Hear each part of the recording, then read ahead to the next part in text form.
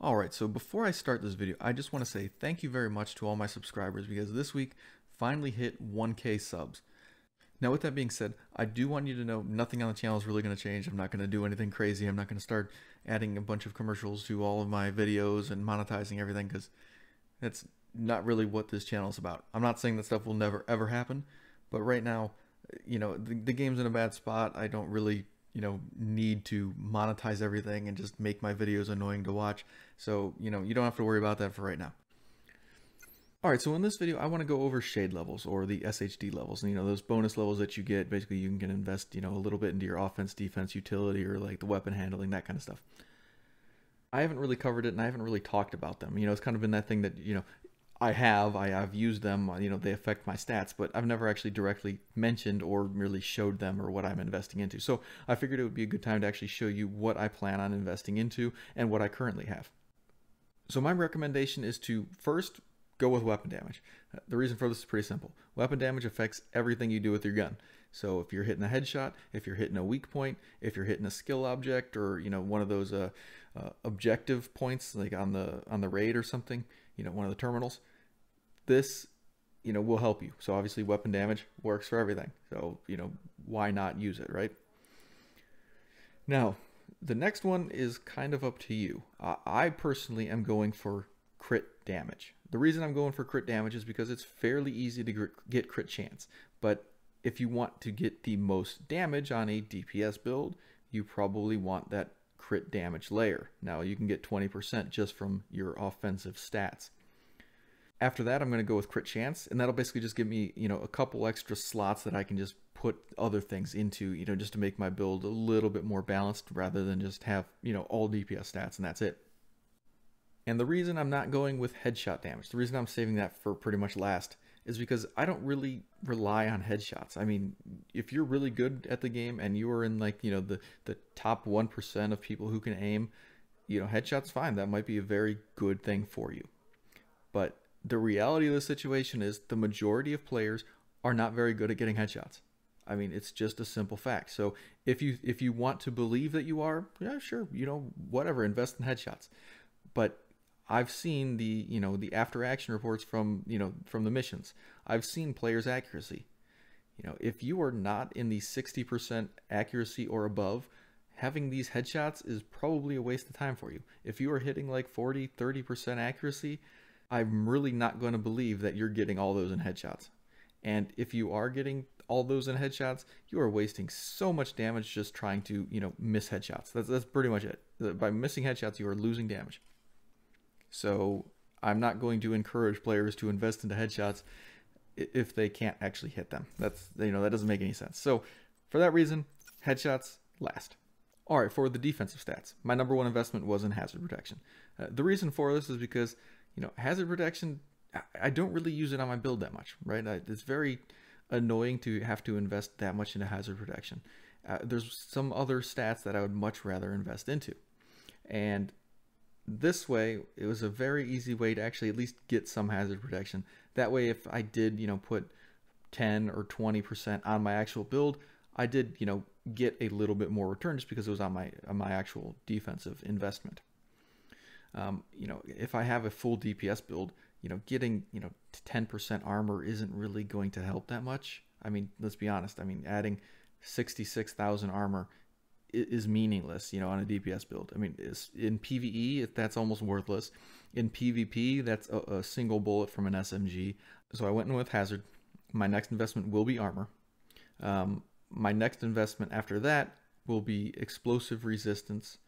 But to be honest, explosive resistance is really more of a PvE type benefit. I mean, yes, it happens in PvP, but with the modifiers in PvP already and with the status effects and all this stuff, I mean, having explosive resistance really isn't going to help you out that much.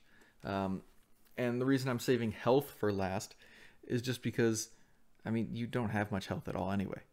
I mean, you have about 300,000 health, and just adding 10%, so you're going to be adding 30k health.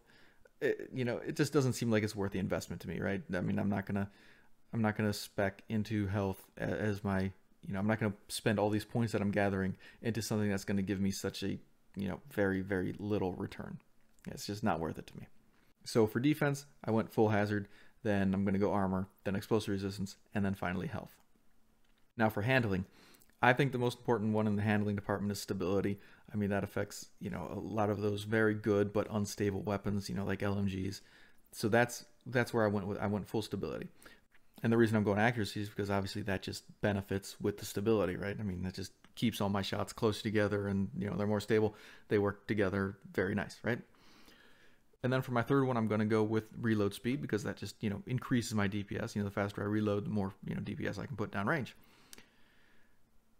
But the last one I'm going to do is ammo capacity. I mean, that really is just a nice to have kind of bonus. I mean, it doesn't really do any functional benefit. It does not improve me as a character. It does not improve me hitting shots. It does not increase my damage. It doesn't increase my survivability. It gives me more ammo if I am very, very bad at aiming. That's it. So for that reason, ammo is last. And then to cover the utility stats, my number one investment was in skill haste. Why skill haste? Well, because every skill, no matter what, and every build, no matter what, can always use skill haste. Doesn't matter what build you have, skill haste will pretty much always benefit you, unless, with the rare exception being hardwired. If you're using a 4-piece hardwired, yeah, skill haste won't really help you that much.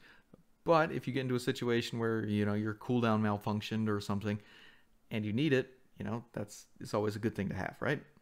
So if you're using skill builds, or if you're using healer builds, or you're using some sort of, skill tier build that does not use, hardwired, or you're using any damage build or using any armor build, from my perspective, skill haste is probably the best, stat to invest into there. After that, the next, obviously, most common thing that I use is basically damage skills. So then, of course, I'm going to go into skill damage. And then, the final choice between skill repair and skill duration is kind of up to you. They do have some intermingling benefits. Like if you're using the healing chem launcher, duration can be great for that. I mean, if you get a full 20%, I think it'll add a second to the duration of the chem launcher, which is an additional tick, which is great. It's more of an increase over the, just this amount of skill repair alone. But if you're using something like the hive, the restorer hive, well, then the duration probably isn't what you need. So, go for repair. So the last one is really up to you. I would say go with repair because, if you are using, the restorer hive, or if you're using the mender seeker, or you're using the fixer drone, yeah, I think you're probably going to benefit more from having the skill repair than you would from having the skill duration. So I would probably save skill duration for last, with the exception being if you are using the chem launcher. If you're a heavy chem launcher user, you're using, let's say, the oxidizer, or you're using the reinforcer, then I would definitely go with the duration, because that just increases the length that your cloud is in the air, right? So you get more healing, or you can get more oxidizer damage, and obviously that just helps you as a player, right? So I think that's the better benefit there. But if you're using any of the other skills, I don't really think duration is very important for you. So for that reason, probably duration would be last for most builds. And the other thing, I just want you guys to know, you don't need to actually use your scavenging. You don't need to actually cash in those points. If you have scavenging points, you can save them for a point when you actually need to have those materials. If you don't need them right away, you don't need to use them. So sit on them, save them for a rainy day. But, for right now, if you don't need them, don't use them. But yeah, that's all I wanted to cover in this video. Thank you guys for watching. I will see you in the next one.